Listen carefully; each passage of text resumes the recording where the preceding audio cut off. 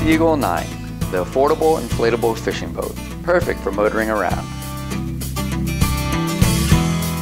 Great for rowing with 1 or 2 persons. And of course, it's excellent for fishing. Hi, I'm Dan from SeaEagle.com, and today I'm going to show you how quick and easy it is to set up the SE9. Now with a rigid, removable, inflatable high-pressure floor. Can you believe it? The entire 11-foot boat, seats, oars, floor, pump, and repair kit fit in this all-purpose carry bag, making the SeaEagle9 perfect for storing and transporting. Unpack the contents of the carry bag.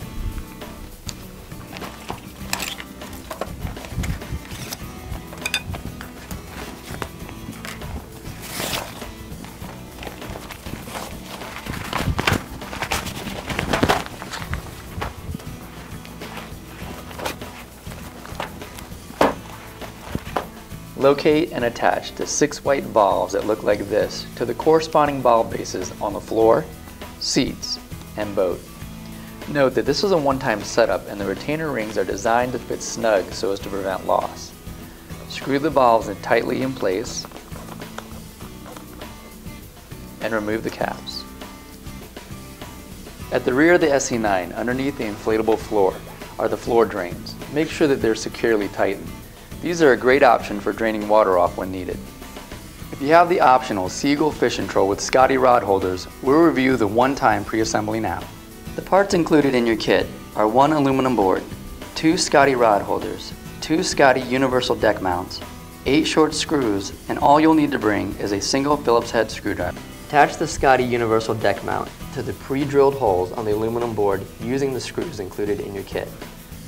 On the top of the deck mount is an arrow that reads inboard. You want to make sure that this is pointing inboard or towards the middle of your aluminum board.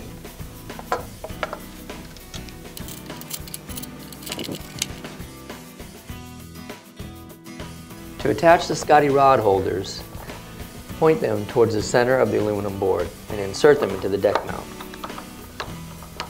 Scotty rod holders allow for 360-degree rotation as well as changing the angle of the rod. This is what it looks like fully assembled. If you have the optional motor mount, these are the parts found in your kit.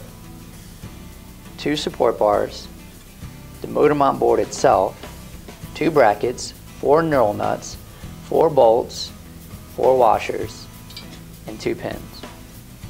Remove the pin from the straight side of the bar. If you have the SeaEagle fishing troll, place it in between the motor mount grommets at the rear of the boat. Insert the straight side of the bar through the rear grommet, over the fishing troll board, and back through the front grommet. Reattach the pin's tether. Insert the pin in place, going from the inside of the boat to the outside. Take the remaining end, flip up the rear of the boat, and locate the grommet on the underside. Insert it through the grommet and the push pins will lock it in place. Take one of the bolts and insert it through the bracket from the inside of the boat towards the outside. Take the motor mount block and make sure that the holes are closest to the bottom. Insert the bolt to the hole on the outside. Slide on the washer and secure it with one of the black knurl nuts. Repeat these steps until the motor mount is fully attached. Locate your foot pump and hose. On one end of the hose is a large adapter. You're going to screw this into the port on the pump that reads and points to inflate. On the other end of the hose, you'll have multiple adapters. Grab the one with the large mouth and insert it by screwing tight. Insert the hose into the chamber 1 valve and begin inflation.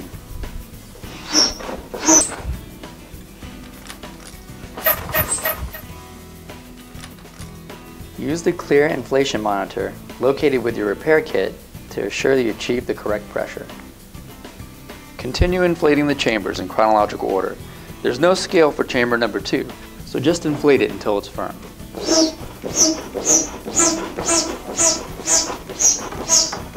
SeaEagle offers an electric pump and a battery power center with 12-volt plugs for added convenience. Remember to only use a Seagull pump and never an air compressor.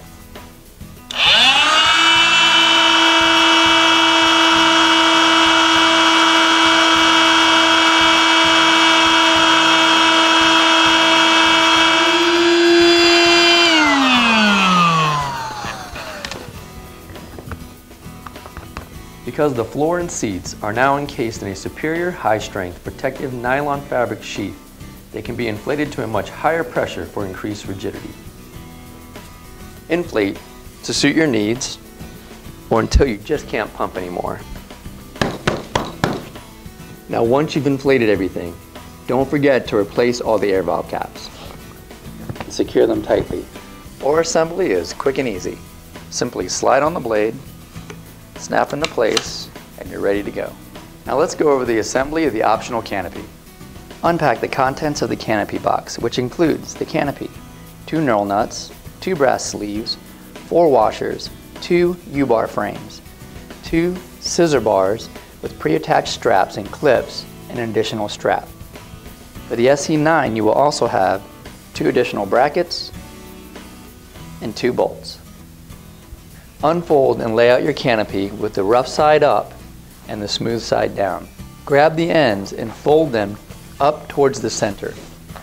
You'll note that there's a cutout on one end. You'll want this to face the front of your boat. Lay your U-frames in line with their sleeves respectively on top. Note, at this point you'll want the pre-drilled holes facing up towards the front of the canopy and facing down towards the rear of the canopy. Take the front U-frame bar and push it through the front sleeve until you can see it at the center cutout.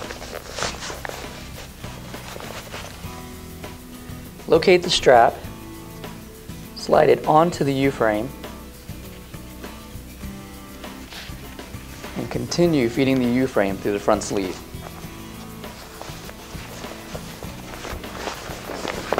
This is what it should look like.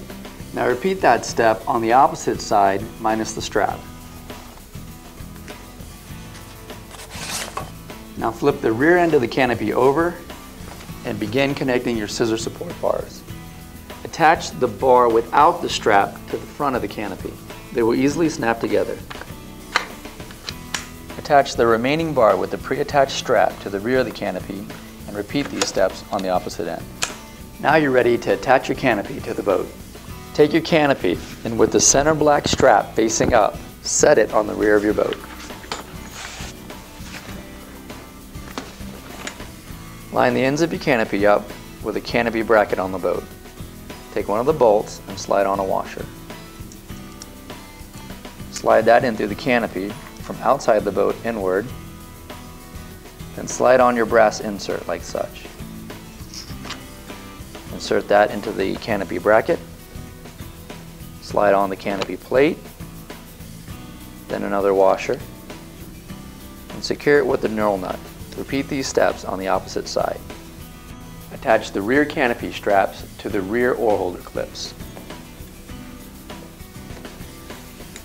And attach the front center strap to either grommet at the front of the boat.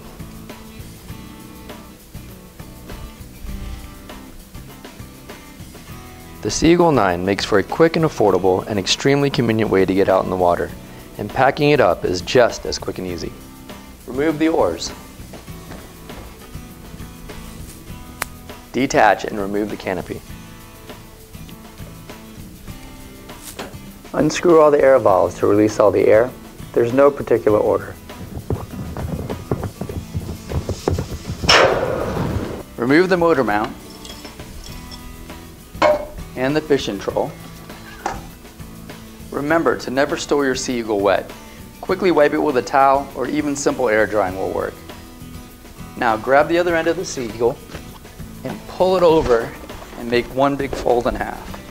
Then take the 2 ends that you just folded over and fold it back over itself, basically a double fold.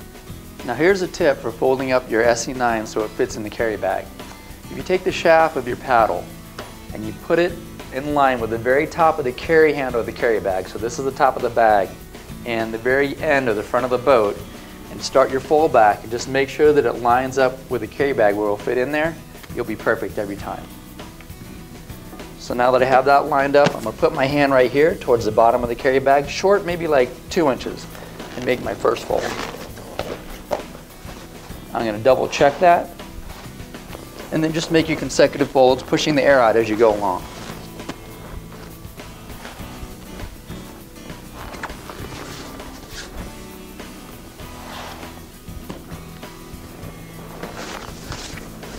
Here's another tip on how to work smarter and not harder. If you just sit on your SE9 for a few seconds, it'll press everything down and get all the last bit of air out of there. Getting your SE9 into the carry bag is pretty easy.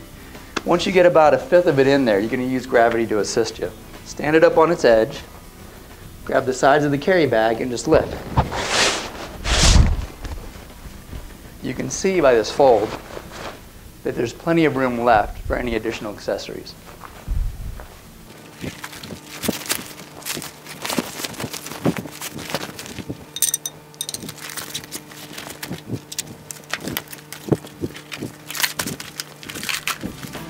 When not in use, it can be stowed in a closet, or kept in your car trunk, or your RV, ready to go at a moment's notice. Now, if you find this video helpful and would like to see others like it, please click on the link above and subscribe to our YouTube channel. Until next time, I'm Dan from Seagull.com, and I'll see you out on the water.